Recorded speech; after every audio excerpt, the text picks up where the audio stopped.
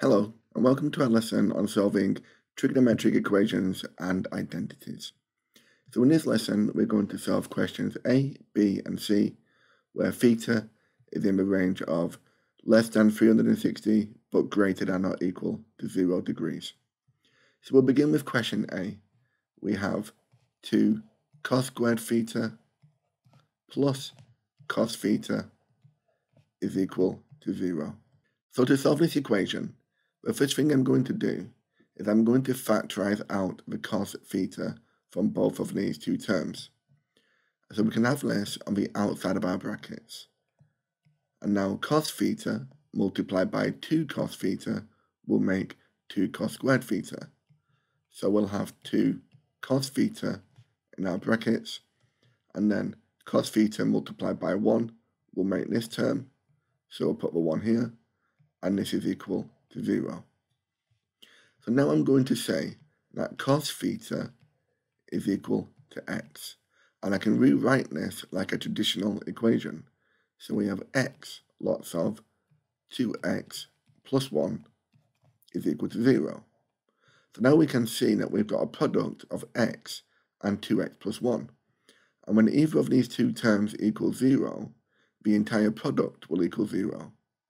So our first solution is when x is equal to 0. Our second solution is when 2x plus 1 is equal to 0. But we need to remember that we said that x is actually cos theta. So now we can say that cos theta is equal to 0. We'll take the arc cos of both sides. So the arc cos of 0 will equal 90 degrees. So our first solution is when theta is 90 degrees. Moving on to 2x plus 1 equals 0, we'll take away the 1 and divide both sides by 2. So cos theta is equal to negative 1/2. We'll take the arc cos of negative 1/2, and we can see that theta is 120 degrees. But there will be other solutions within our range of 0 to 360. So to find these solutions, I'm going to sketch the graph of cos theta. So we know that one solution is when theta is equal to 90 degrees, which is at this point here. So you can see our next solution, when cos theta equals 0, is at 270 degrees, which is here. Our next solution is when theta is 120, which will be approximately here. The corresponding solution to this one will be at this point. Now we know that this is 60 degrees away from 180, so our next solution will be to add 60 degrees and we get 240. So our fourth solution to this equation are when theta is equal to 90, which is this one, 120, this one, 240, and 270 degrees. Okay, let's move on to question B. Okay, for question B, we have for cos squared theta minus cos theta minus 2 sine squared theta is equal to 0. So to solve this equation, we need to write it in either terms of cos or sine. And now it's difficult to replace this cos theta here. So I'm going to replace the sine squared theta. And to do this, I can use this identity which we discovered in a previous tutorial. So to write sine squared theta in terms of cos squared theta, I'm going to take away the cos squared theta from both sides of this identity. We can see that these two will cancel. So we have sine squared theta is equal to 1 minus cos squared theta. And now I can write this expression in place of sine squared theta here. So now we have for cos squared theta minus the cos theta minus 2 sine squared theta, which is 1 minus cos squared theta. And this is equal to 0. So we can rewrite this bit out again, and then we'll expand these brackets. So we have minus 2 times a 1, so minus 2, and a negative 2 times negative cos squared theta, which is plus 2 cos squared theta. And this is equal to 0. So now we can collect the cos squared theta terms together. So we have 6 cos squared theta minus the cos theta minus the 2. And this is equal to 0. So to make this easier to work with, I'm going to say that cos theta is equal to x.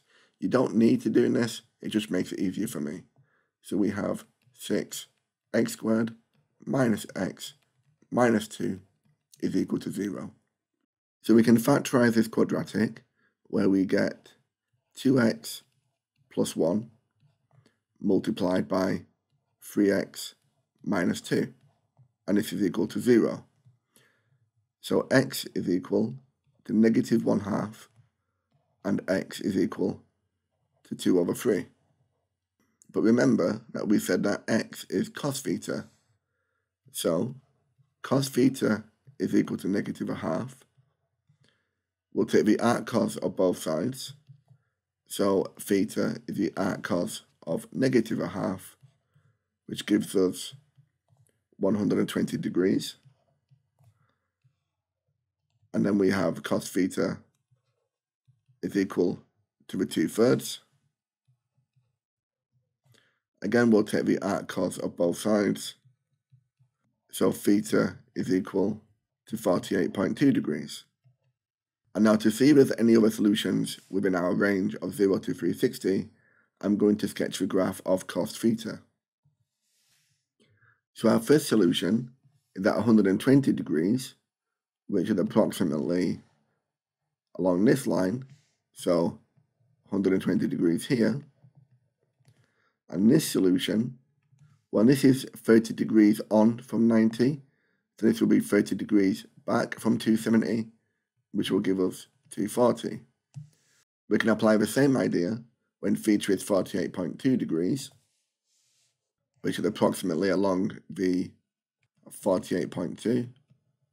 So this solution will be 360 take away 48.2, which is 311.8. So these are our 4 solutions when theta is equal to 48.2, 120, 240, and 311.8. Okay, let's try question C. Okay, so for our final question, we have cos squared theta divided by 1 minus sine theta is equal to 0.25. So do you want to try this question yourself? You can pause the video and resume it when you're ready. Okay, so welcome back if you had a go. So we're going to begin by writing cos squared theta in terms of sine squared theta, because it is difficult to write the sine theta in terms of cos. So we can take away the sine squared theta from both sides in this identity. So we have cos squared theta is equal to 1 minus sine squared theta. And now we can substitute this expression for cos squared theta in our numerator of this fraction. So now we have 1 minus sine squared theta over 1 minus sine theta is equal to 0.25. So the next thing is we're going to move this denominator of 1 minus sine theta to the right hand side and this quarter to the left hand side by multiplying both sides by 4. So now we have 4 lots of 1 minus sine squared theta is equal to 1 minus sine theta. And next, we'll expand these brackets out. So 4 minus 4 sine squared theta is equal to 1 minus sine theta.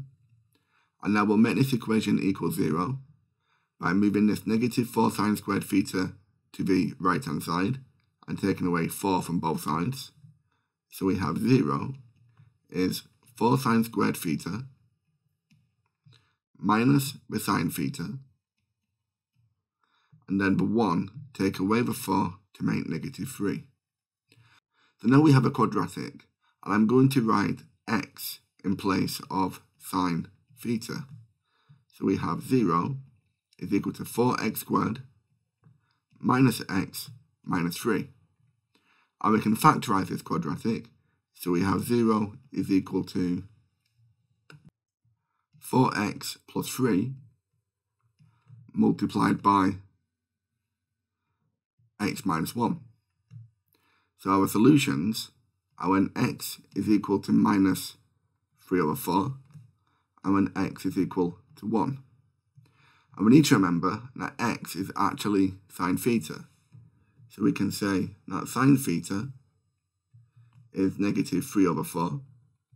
We'll take the arcsine of both sides. So theta is the arcsine of 3 over 4. So theta works out to be negative 48.6 degrees. Our next solution is when sine theta is equal to the 1 here. Again, we'll take the arcsine of both sides. These will cancel, so theta is the arcsine of 1, which is 90 degrees. And to find any other solutions, I'm going to sketch a graph of y equals sine theta. Okay, so our first solution is that negative 48.6 falls outside of our range, but we can find its other solutions by drawing a line from this point. And you can see the other solutions are here and about here. Now, because this is 48.6 degrees from when this equals 0, we can go in the other direction from 180, which is negative 48.6, and left from 360, so minus 48.6 again. So our solutions are 228.6 and 311.4. We also have another solution when theta equals 90, so we'll mark this on here. So, finally, our three solutions to this equation are when theta is equal to 90 degrees, 228.6, and 311.4 degrees. Okay, thank you very much for watching, and I hope you found that useful. Thanks again, and take care.